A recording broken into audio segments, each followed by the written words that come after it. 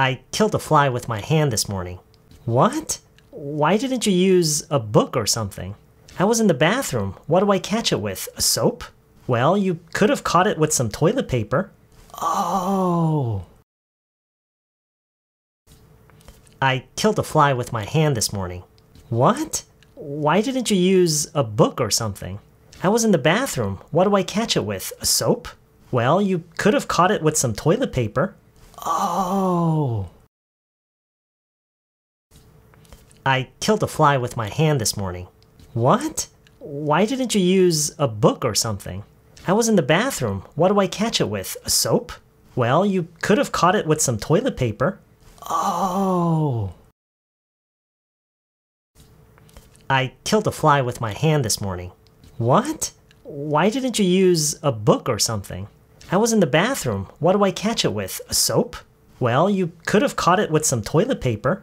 Oh. 네, 우리나라 사람이 영어로 얘기를 할 때 정말 자주 틀리는 것 중에 하나예요. 그러한 만큼 자주 지적을 하는데도 계속해서 틀리는 그런 것 중에 하나예요. 그런 만큼 습관이 참 무섭다라는 그런 얘기죠. 그리고 교정을 해서 그거를 올바르게 인식을 하는 것만으로도 부족하다는 것을 보여주는 거죠. 새롭게 습관을 들여놓지 않으면은 결과적으로는 습관대로 그냥 계속 틀리는 그런 건 어쩔 수 없는 것 같아요. 자, 지금 무슨 얘기를 하는 거냐면 뭐뭇으로 뭐뭇을 하다라는 이 표현을 할 때 뭐뭇으로 어떤 수단과 방법에 대해서 우리가 얘기를 할 때 이거를 이런 얘기할 때 뭐뭐로 by라고 영어로 표현을 하는 경우가 많아요. 그렇게 아예 인식이 박혀있는 그런 경향이 있는데 그 이유가 제가 예전에도 본 채널에서도 여러 번 얘기를 했던 것 같은데 by subway, by bus 이런 어떤 교통수단에 대해서 얘기를 할 때 by로 표현을 하는 게 너무나도 그게 인상 깊게 뿌리 박혀 있어서 그런 것 같아요. 어떤 도구를 사용해서 뭐뭇을 한다라는 그런 맥락으로 얘기를 하는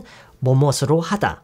이런 얘기를 할 때는 우리가 by를 사용하지 않고 with 를 사용하는 것이 가장 일반적이에요. 물론 다른 방법도 있어요. 그런데 by는 아니에요. 근데 이렇게만 얘기하면 좀 헷갈릴 수가 있죠. 방법이랑 도구랑 뭐가 다른 거지? 좀 헷갈릴 수가 있어요. 그래서 제가 오늘 보여드린 이 대화를 먼저 보면은요. 손으로 파리를 죽였대요. 지금 그 얘기를 하는 거예요. I killed a fly. 파리를 죽였어. With my hand. 손으로 파리를 죽이는 이 상황은 굉장히 단순한 상황이죠. 심지어 몇 초 만에, 불과 몇 초 만에 일어나는 그런 일이에요. 그런데 우리가 지하철을 이용해서 출근을 하는 이런 것은 어떤 순간적으로 일어나는 게 아니죠. 우선 지하철역으로 이동을 하는 그런 과정도 있고요.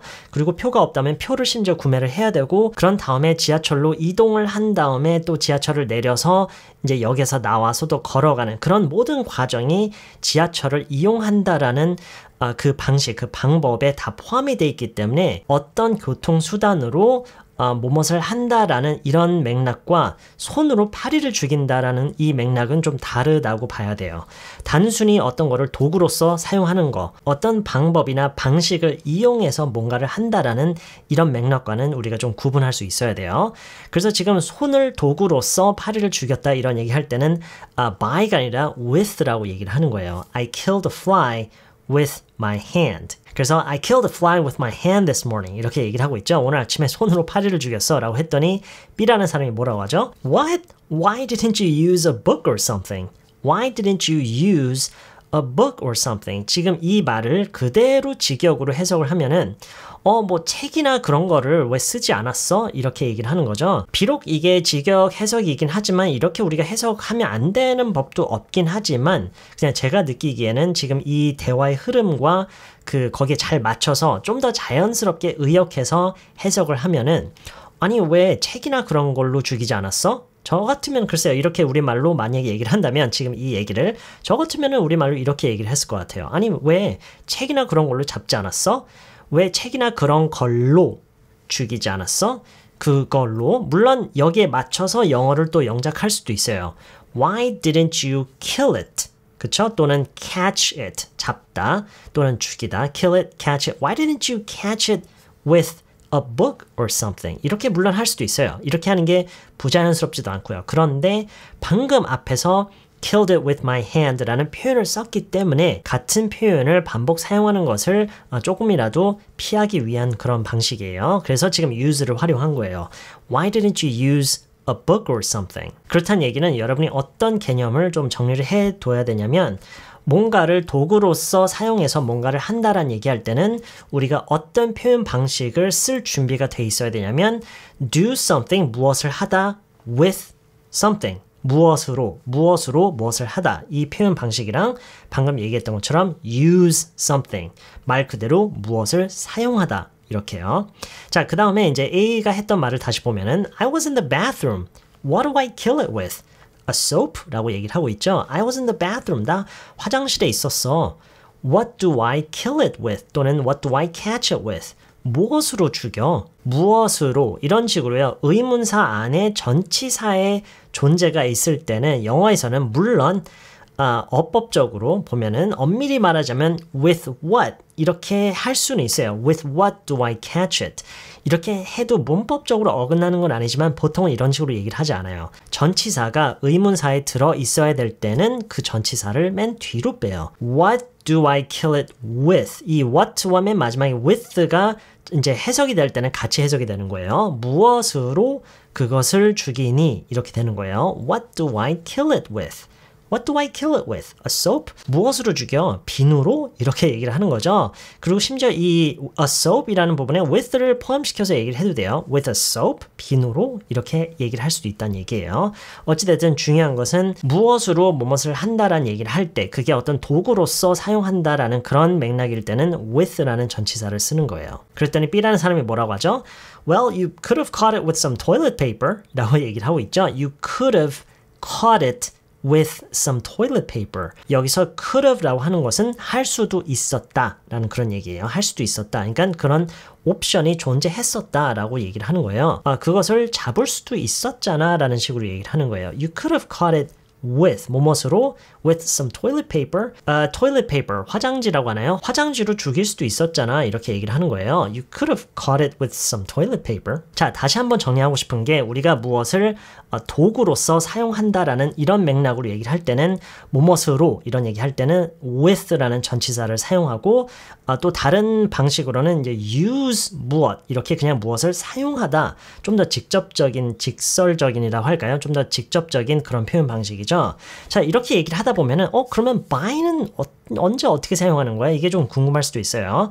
이거를 함께 이거랑 같이 묶어서 생각을 너무 해버릇하면은 계속해서 헷갈릴 수가 있어요. 그래서 이거는 일단 예문 한 가지만 보여드릴게요. 예를 들어서 I lost a lot of weight by avoiding sugar and salt. I lost a lot of weight.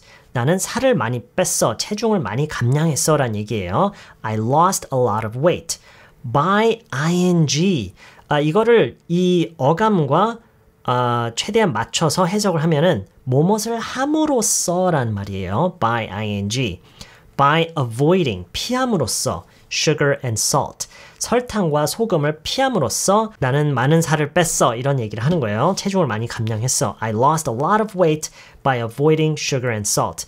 그래서 이거를요. 너무 이 단어 하나하나가 어떻게 해석이 되는지를 너무 그걸 매칭시키면서 생각하지 말고요. 그 개념을 좀 생각을 해야 돼요.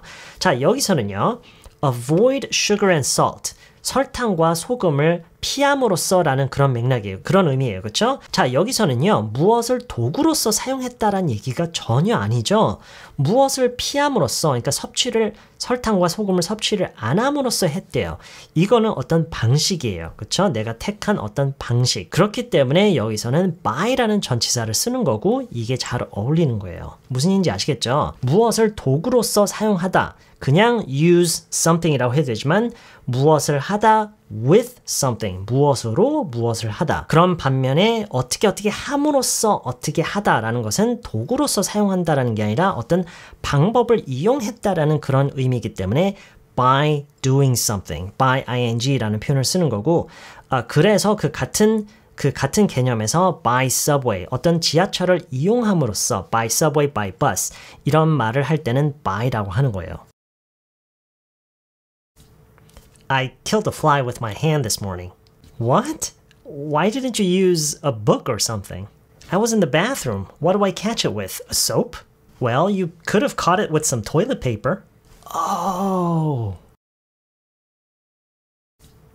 I killed a fly with my hand this morning. What? why didn't you use a book or something? I was in the bathroom. What do I catch it with? A soap? Well, you could have caught it with some toilet paper. Oh.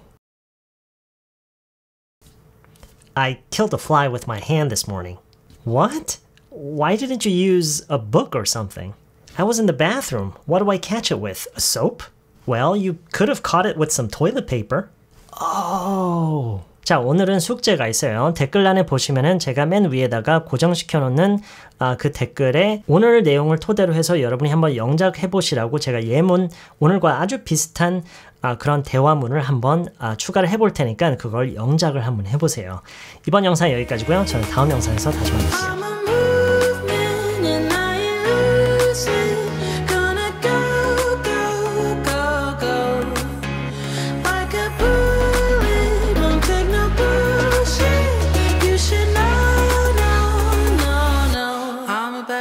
to expose